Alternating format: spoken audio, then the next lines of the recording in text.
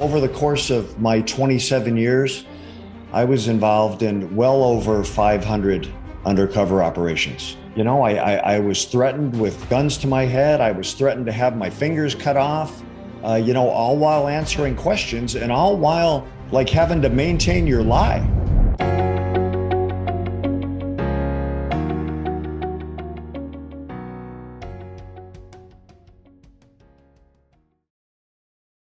Hello. Good morning. I see that we have the same barber. We do. Yours looks better than mine, but thank you. How are you? I'm doing good. Thank you. Who are you? Well, I'm a husband. I'm a father.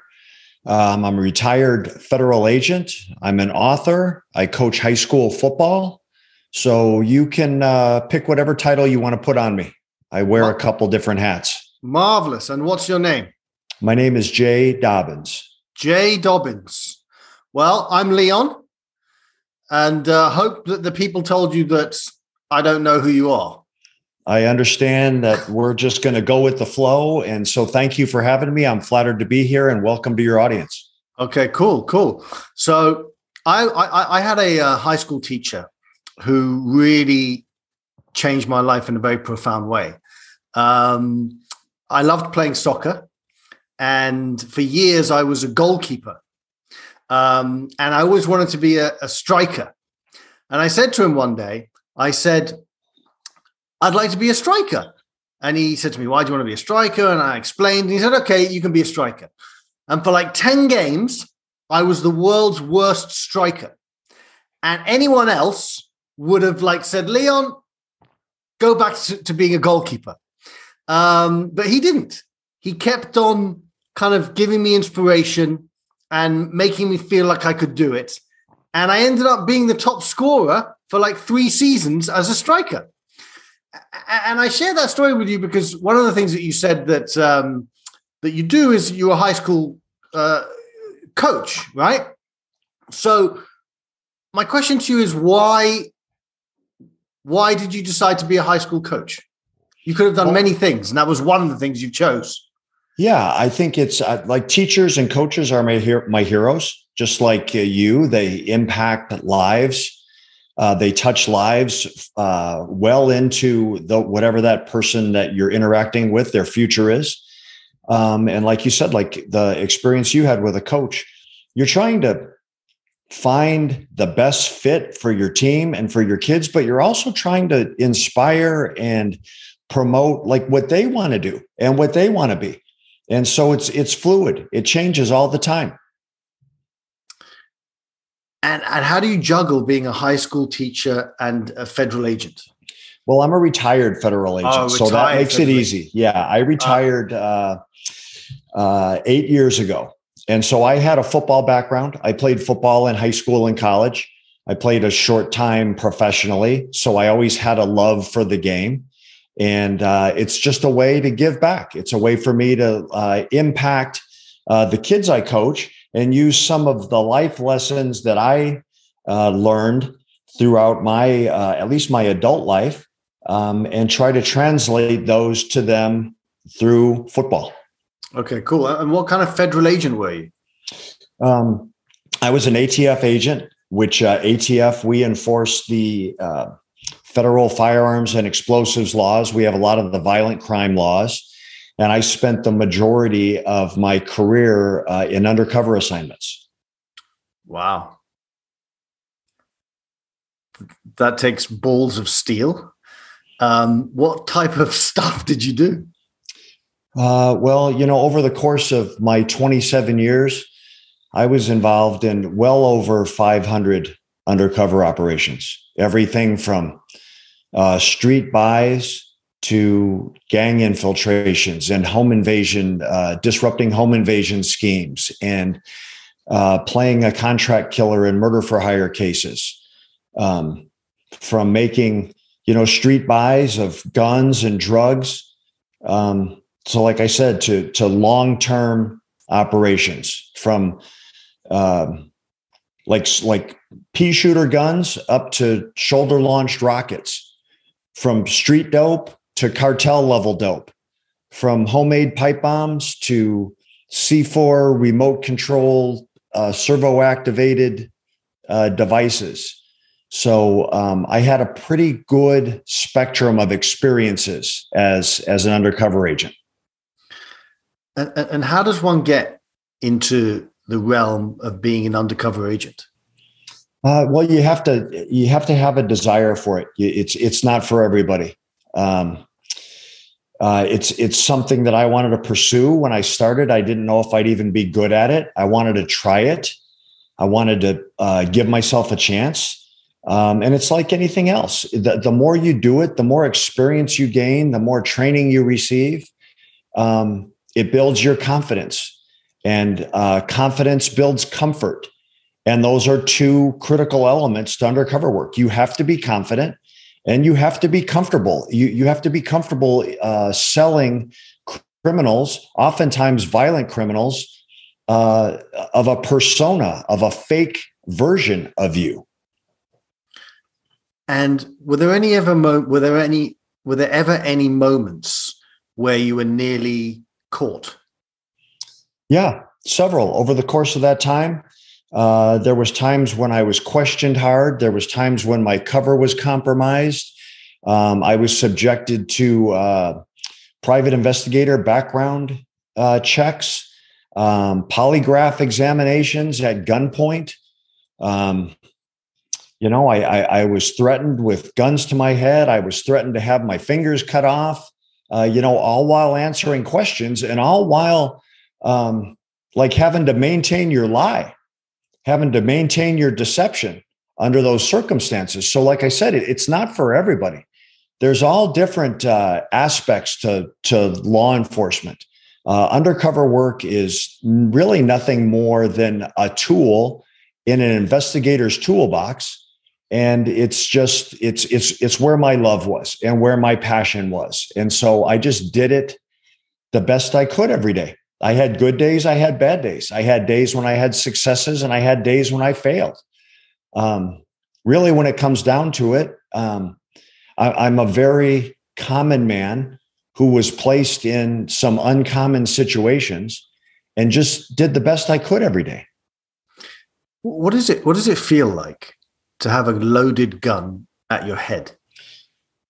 It's never comfortable. You never want that situation. You do everything you can to avoid it. But the great ones, the ones who are exceptional, can, even when they're nervous inside, even when they're fearful inside, can project a sense of confidence. If I'm telling you a lie, and if I'm trying to sell you that I'm someone other than who I am, if I don't believe it, how am I going to make you believe it? How am I going to convince you of it? So you really have to believe that you are that person, that character that you're portraying, because if I can't accept it, and now I'm being questioned on it under treacherous, perilous circumstances, like, you're not going to believe it. And then when you don't believe it, the people I dealt with, they're not the kind of people who are going to say, don't come around here anymore. We don't like you, or we don't believe you. They're going to hit you on the back of the head with a baseball bat or drag a straight razor across your throat. So it truly is, at least at times, life and death. Yeah. I mean, so you basically passed the polygraph test. Passed it. And, I don't know that the people that were necessarily operating it even knew what they were doing, but I had to believe that they did. When you're working undercover, everything you do is uniquely scrutinized, because you're dealing with people they're paranoid, and they're paranoid because they have to be. It is part of the business they're in. They're untrusting. They're weary of outsiders. That's how they stay out of jail. That's how they stay out of prison, is through their paranoia. So everything you say, everything you do, how you look, the car you drive, where you live, how you treat people, all those things are being hyper scrutinized to see if you really are who you're telling them you are. You must have a wealth of understanding about humanity and about how human beings behave? I think that is a key element for the truly great undercover operators out there, is that they have a really great understanding of the human factor. And they understand when to push, they understand when to back off. They understand when to let that ego flare up and the confidence to show, and they understand when it's the right time to be humble and quiet and reserved. And you get that through experience. You get that through dealing with a lot of different people in a lot of different situations, and you figure out what works for you and what doesn't work for you.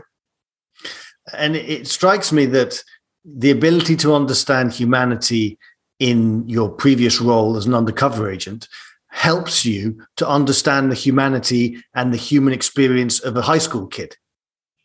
Yeah, I think that, one of the lessons that I tell the players, one of the lessons I've learned the hard way is for me personally, I was always a person who wisdom came to me right after I needed it. And so like I tell these kids, like, think about what you're doing, where you're at, who you're with. Think about what's going to come out of your mouth, because when you don't, and when you don't apply some wisdom to that, a lot of times you put yourself behind the 8 ball and you're trying to catch up. And it often doesn't go very well, right? Well, it's one thing if you're playing a football game and things don't go well, versus my previous life when you're playing the game and things don't go well. When you lose in a football game, no one's going to die. When you make a bad decision or when you make a mistake in my previous life, people die. Tell me, what is your book about? I've written 2 books, actually. My first book is called No Angel, My Harrowing Undercover Journey to the Inner Circle of the Hells Angels. Oh, wow. So I spent 2 years as part of my career infiltrating the Hells Angels. And then my second book is called Catching Hell, a true story of abandonment and betrayal.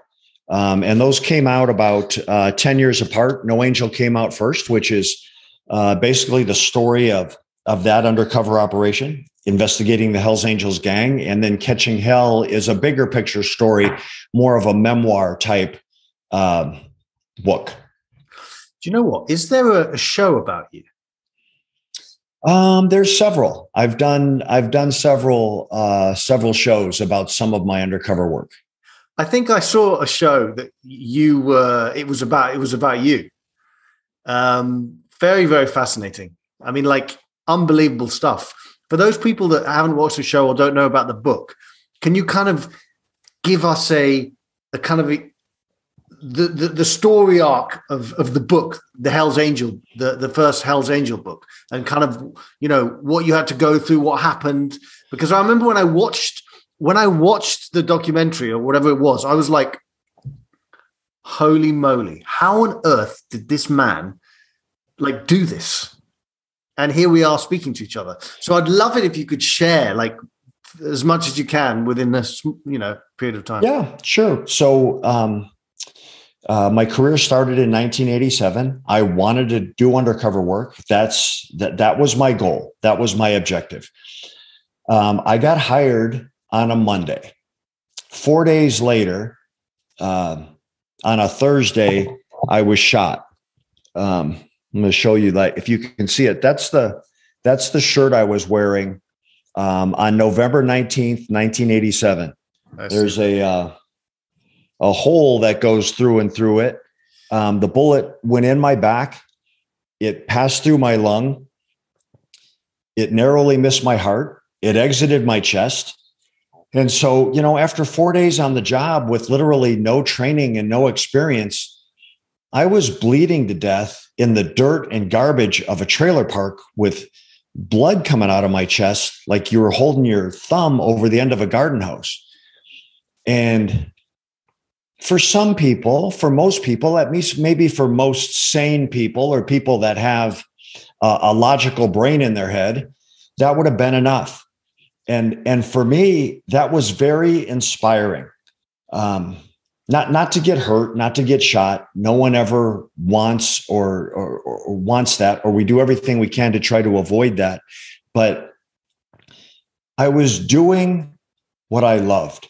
I wanted to try to get as close as I could to the violence.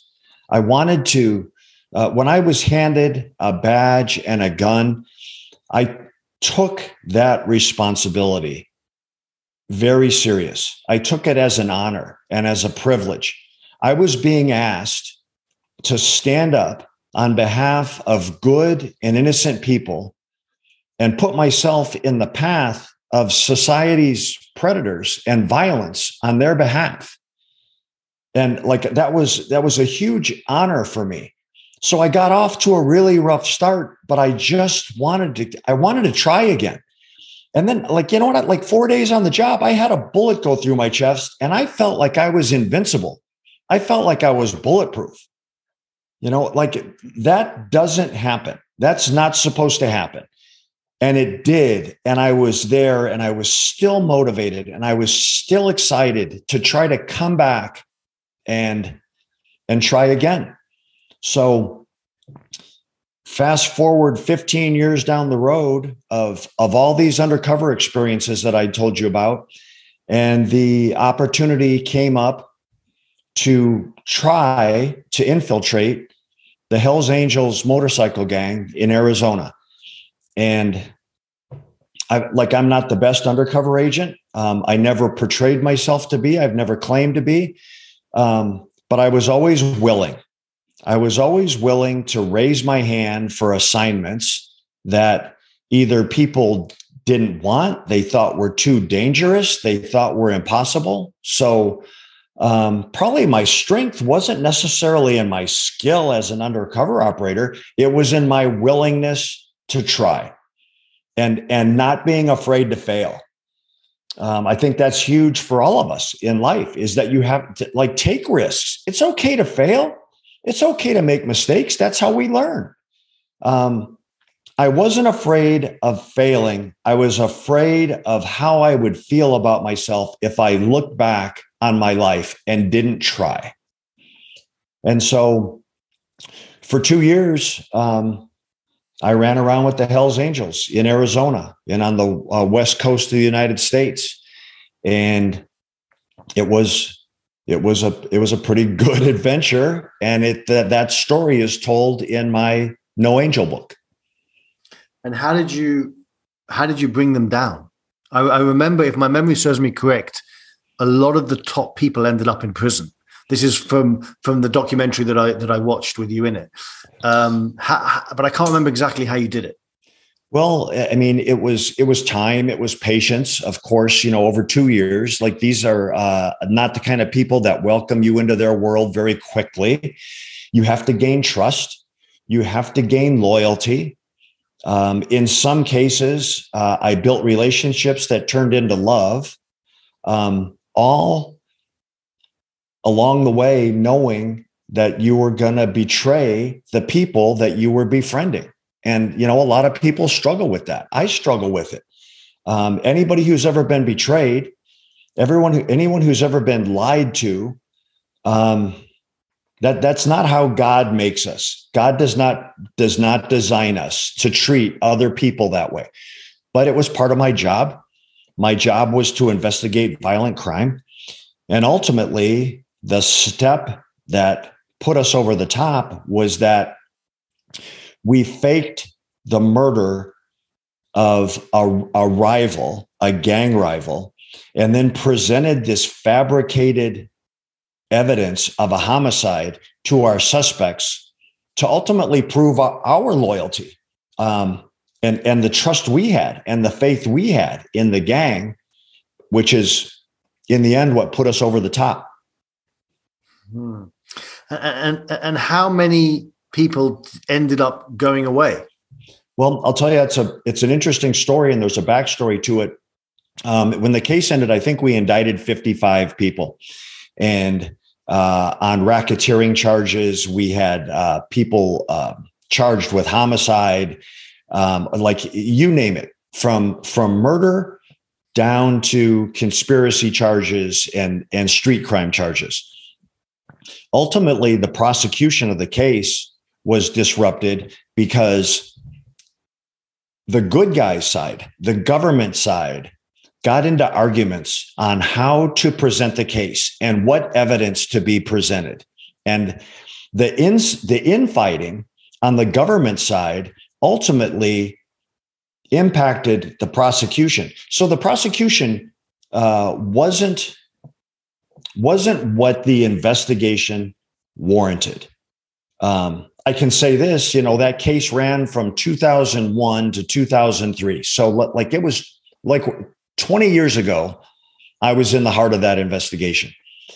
The evidence that we developed, the testimony, agent testimony, based on thousands of hours of recorded conversations, is every bit as prosecutable and winnable today as it was 20 years ago, based on evidence. But as what happens many times, investigating a case and then delivering it into a courtroom, lots of things can happen. And as an investigator, I can't do all of it. I can use my skills and my tradecraft to investigate.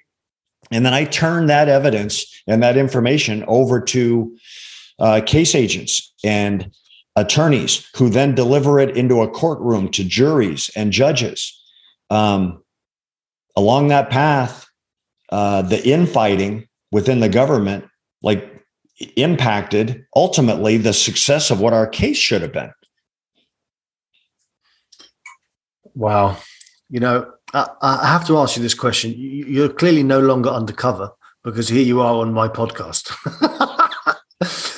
However, do you not fear for your life? There was a time and place when my true identity was initially exposed that it was a real hard time. Death and violence threats started flooding in against me and my family. There were murder contracts on me. There were documented threats to inject me with the HIV virus so that my death or my murder wouldn't be so obvious.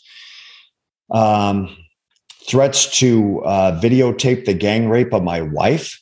Threats to kidnap my kids from school.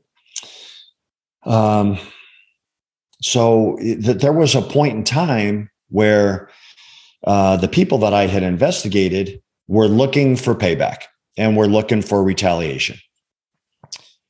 So a long answer to your short question, do I fear for my life? If I live in fear, they win. If I let them completely alter my lifestyle and my path, they win. I'm not looking for a problem. I don't want a problem. I will do everything I can to avoid a problem. I'll walk away if I can. I'll run away if I can. I'm nobody's knight in shining armor. I don't consider myself anything close to a hero. But I'm also not going to live in a cave and be Osama bin Laden and wait for someone to shoot a rocket at me. I have to live my life. And now, to be honest with you, over the course of 20 years, I think some of the hatred for me that existed in the past, like many times when we have disputes with people, just over the course of time, it mellows out a little bit. There's people that I investigated that will never forgive me. I don't expect them to forgive me. I will say this: I never set out to ruin anybody's life. That was not my job. My job wasn't to go out and to destroy people's lives. It was to investigate violent crime. Now, if I happen to be in your presence or gain knowledge of crimes that you were involved in, that was my job. That was my job to help protect, like I said earlier, the good and innocent people in society. So I don't know if that's a good answer to your question or not, but Yeah. are there people out there who still, intend harm for me? I'm sure there are. But at this point, 20 years later, what does anybody have to gain from it? They're not, there's nothing left to avoid unless they want to carry out their own bad intentions towards me. Yeah. I mean, to me, and I'm probably projecting, but to me, I guess I would feel a lot of fear. But I guess at the same time, I haven't had the experience of being a federal agent for, I think you said 27 years. Well, I think that to say that there's like no fear and that I operate and live my life with 100% comfort, that would be a lie. That wouldn't be true. I know that there's people out there who don't care for me, and given the right opportunity, might take advantage of it. I try not to put myself in those types of situations where I would be excessively vulnerable. And I also I never mocked anybody or made fun of or teased or tried to add to the humiliation of anybody that I investigated. I tried to treat the people that I investigated with some human dignity. Like I had sold them that Jay Dobyns, the federal agent, was actually Jay Bird Davis, a gun runner, a debt collector, a contract killer. When that's revealed to someone, and when someone has believed you and trusted you, that's a humiliating experience. Like I never felt any satisfaction on trying to make that worse. Actually, I tried to be like a human being to people, and not necessarily to comfort them, but to say, you know what, man, you did some bad things. But today doesn't need to be the worst day of your life. Today could be the best day of your life. Today could be the day where you get a chance to hit the reset button. Some of them have, some of them haven't. I can't make their personal choices for them. I can't make their life choices for them. Tell me, what are some of the greatest lessons you think you've learned from doing what you do? And the greatest lessons. Yeah, just the like big picture lessons that that I try to convey to the kids that I coach now, like life lessons. I tell them, if you want people to remember your name, you have to do something that they can never forget. Otherwise, you're just like everybody else. If you want something that you've never had, then you're going to have to do things that you've never done to get it. And it comes down to believing in yourself.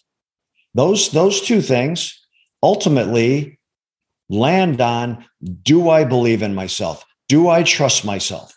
Do I have confidence to bet on myself and take all my chips and push them into the middle of the table and say, I am going to bet on me to be a success? And what do they say when you say that to them? Well, you know what? I think it sounds good. I think it's easier to say than it is to do. It's one thing to speak it. It's another thing to actually put it in play. But if you can adapt that mindset where that I'm going to take risks. I'm going to do some things. I'm going to press the envelope. I'm going to stretch things out and see what I'm capable of. I think all of us are truly capable of many times more than what we think we are. We have to push ourselves there. And then sometimes people in our lives, we have to push other people there. We see people in our lives all the time who aren't everything that they can be. as their friends, as when we cross paths with those people in our life that we love, we have an obligation to encourage them to see how far they can go and to see how truly great they can be. Because I think a lot of times we sell ourselves short, and we really are capable of greatness. Now, whether we get there on our own or whether we get there through the encouragement of others, who cares how you get there? I agree 100%. And without mentioning names, are there any kids that you've worked with in high school that you've been able to get them from a really bad place to a really good place? Well, I'll tell you. So in sports, like, we judge a lot of times as coaches, we judge our success based on how that athlete performs. But really the judgment of it is like, how do they perform in life? And so I've coached kids who've gone on and are doing amazing things. I've coached kids who, like many people, like myself at times, who've struggled with elements of life.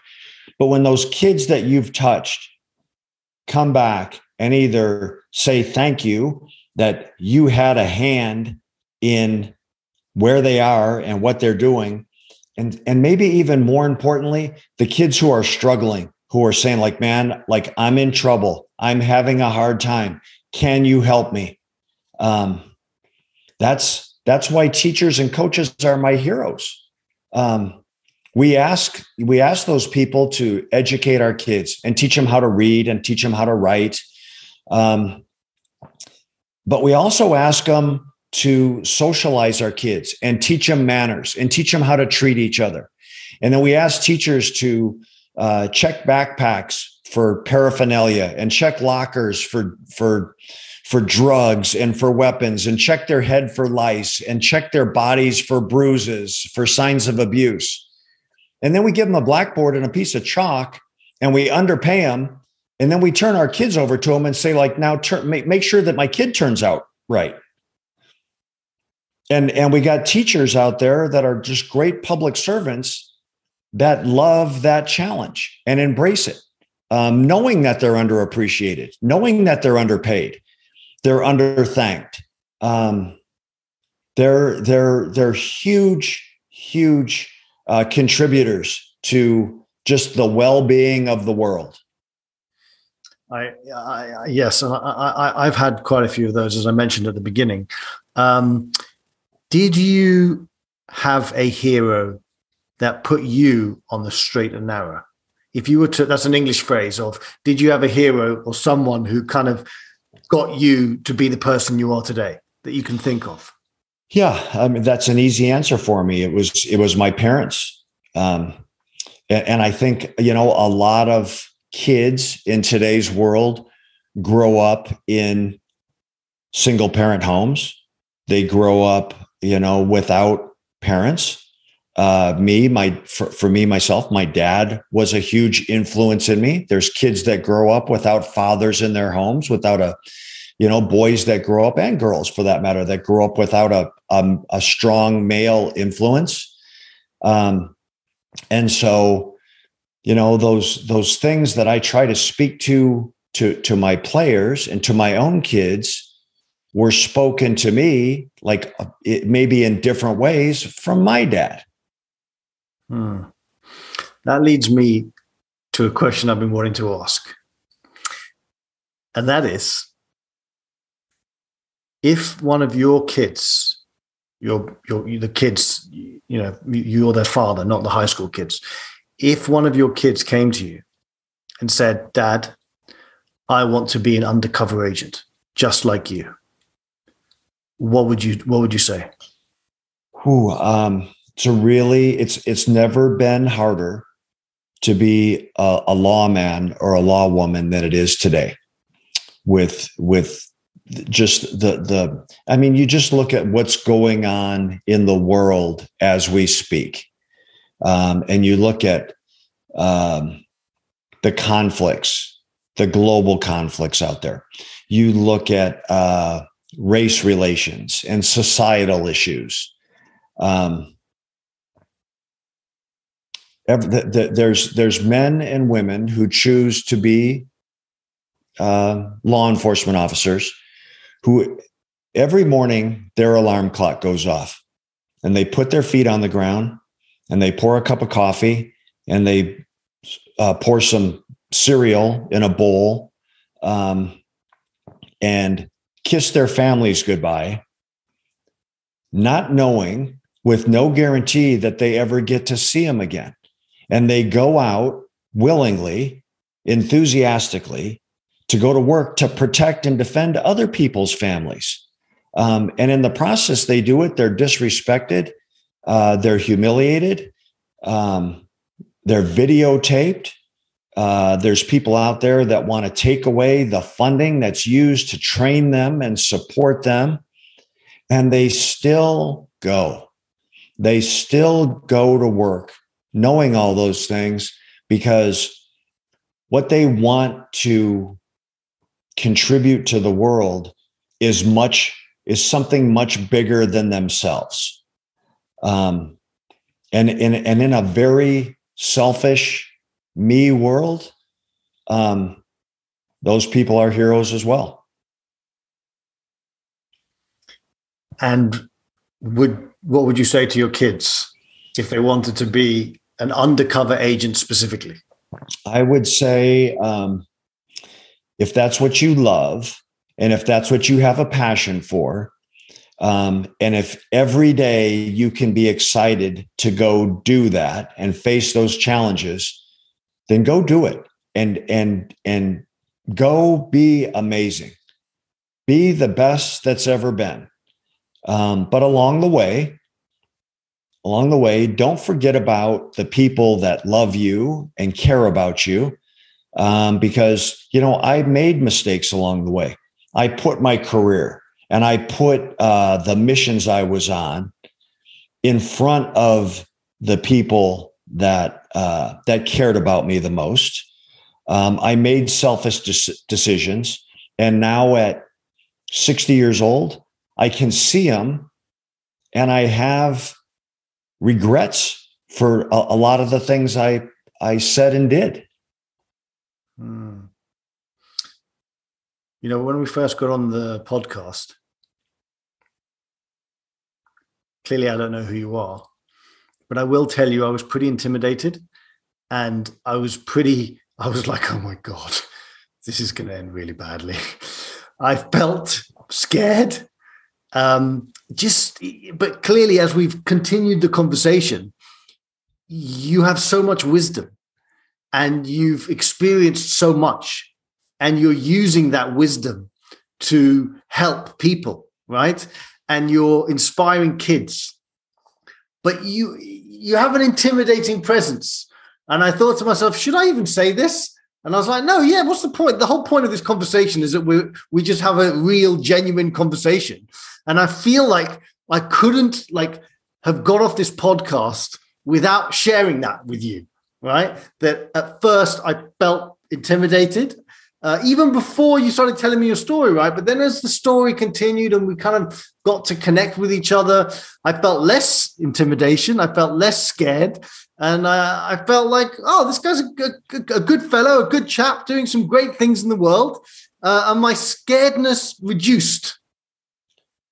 Well, you know what? I'll tell you, any knowledge or wisdom I have came from my own mistakes and it came from my own failures. A lot of them, it took me a long time to figure out. Some of the hardships I've had, there's always a silver lining. Through some of the hard things I've had, I've become more spiritual. I've grown closer to God. I realized the hard way that if the only time you're talking to God is when you're in trouble, you're in trouble. I lived for a big portion of my life. I lived a selfish life. I made decisions for me, about me, for my career. And in the process, for a big portion of my life, I was not a good husband and I was not a good father because I was selfish. The people that loved me and cared about me the most I treated the worst. I took for granted. I don't want other people to do that. I don't want people in my profession to do that. I don't want the kids I coach to do that. I had to experience some really hard times to be able to tell them those stories and convey those lessons with credibility. Like I tell my kids all the time, don't make the mistakes I made. I can tell you how they turn out. It's not good. Go make your own mistakes. That's part of life, is to make mistakes. Just don't repeat mine. You don't need to reinvent the wheel. I can tell you what I did wrong. Like, let's try to figure out how to avoid that. Wise words, man. It's been a pleasure. It's so funny how I've saw a documentary about you and it's stuck in my head. And I was like, as I said earlier, man, the guy had balls of steel. And then here I am doing a podcast with you. And as you know, I have no idea. I had no idea who you are. No one tells me. It's clearly something that just is organic. But it's a very, very powerful, profound story. And I'm glad people are going to get the opportunity to hear it. It's also interesting. It's fascinating. It's kind of like, I had a conversation with a KGB spy, right? I saw that interview. Yeah. And the kind of skills that you need as a spy, right, are in some way similar to the type of skills you need as an undercover agent. And a spy understands the human experience, and an undercover agent needs to understand the human experience. And I am not a spy or an undercover agent, but I love understanding the human experience. Well, if you have time, I'm going to tell you one quick story. Sure, yeah. And it ties into the human experience, the human factor, the kindness factor, all those things, right? So I told you the story of, how I have regrets for some of the life decisions I've made. So I'm in this Hells Angels case, and for the years leading up to that, my son, every time I would come home, which was hit or miss, there was never any schedule or plan to it, I would do the bare minimum I needed to do to keep my family functioning. I'd pay the bills, pat the kids on the head, have a conversation with my wife. I could not wait to get back out and be smoking and joking with gangsters. I loved being around the violence. And every time I'd go to leave home, my son, who was a young boy at the time, would run out in the yard and grab a stone out of the yard and bring it to me. Dad, don't leave yet. I got something for you. So for years, I had collected these rocks from my little boy. I had literally hundreds of them, kept one in my pocket, had them in the saddlebags of my motorcycle, my undercover car, my undercover house, these good luck charms that this little boy was giving me. I was handing them out to my partners. I was like, we are in the midst, this tornado of violence. And I don't know what it is about these rocks, but keep this with you. There's some kind of blessing on these, right? So right before I was ready to leave home to go commit the fake murder that I mentioned earlier in our conversation, my son runs up, Dad, don't leave yet. And he hands me this rock, and I've hung on to it. I've had this every day with me for 20 years. He's like, Dad, don't leave yet. I've been saving this one for you. It's special. It's shaped like a heart.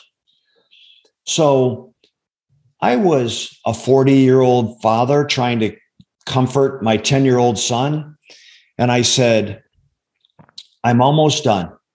And when I get back, all those things that I should have been doing with you, we're going to do. We're going to ride bikes. We're going to play catch. We're going to wrestle. We're going to read books. We're going to go swimming. And I said, it's all because of your good luck charms. And this little boy's standing on my driveway and tears start running down his cheeks. And I told him, I said, these things work so great. I've given them to all my partners.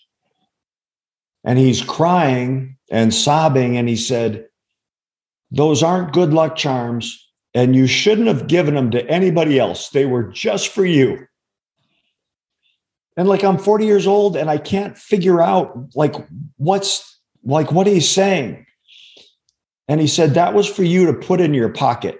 And every time you think someone was going to hurt you, I wanted you to be able to put your hand in there and touch it. And that was like me being there to help you fight back. That is what I had done in this selfish world that I was living to my son.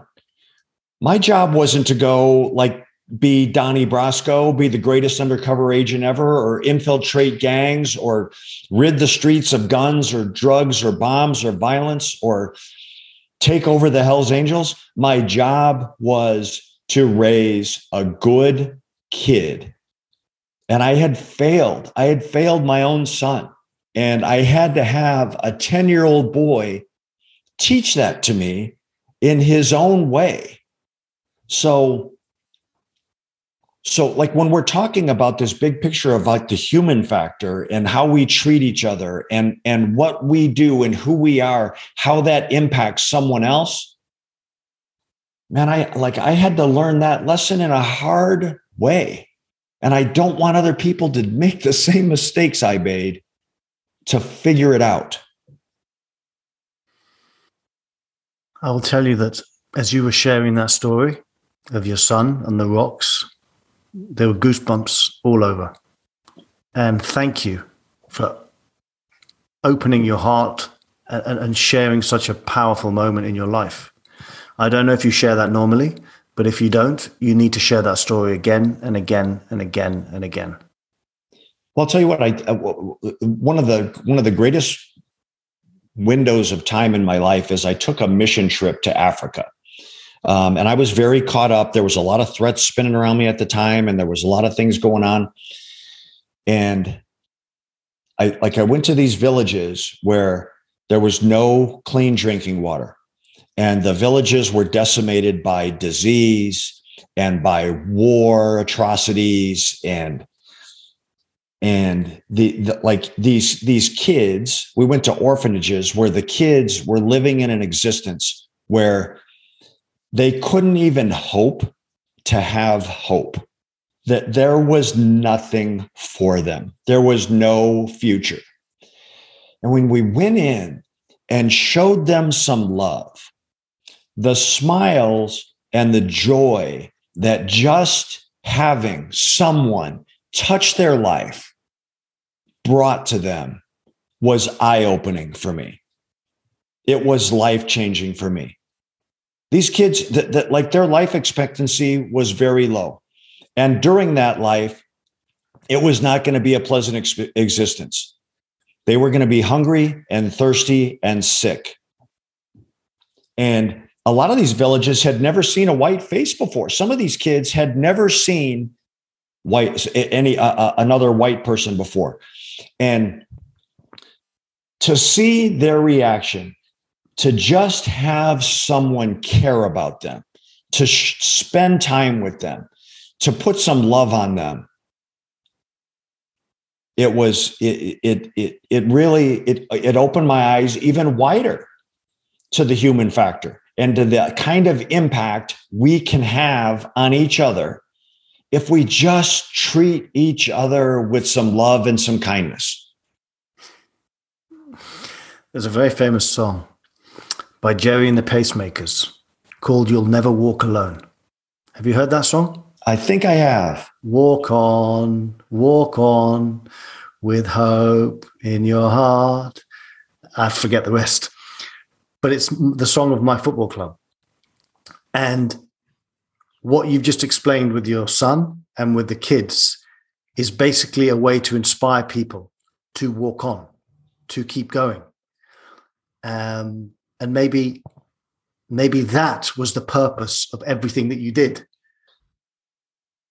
You know what? I hope so. I hope that the hard things I went through, that the mistakes I made, I have to believe that they were for a purpose, that there's a silver lining behind them. Whether I'm finding it or not, like, I don't know, but I'm trying to find it. And time will tell. Time will tell indeed. Keep walking, my friend. Thank you. Thank you so much. And thank you for having me. Hello everyone, it's Leon here, aka the Kindness Guy. If you like my videos, which I hope you do, don't forget to press the subscribe button and also to ring the little bell so that the notifications notify you that I have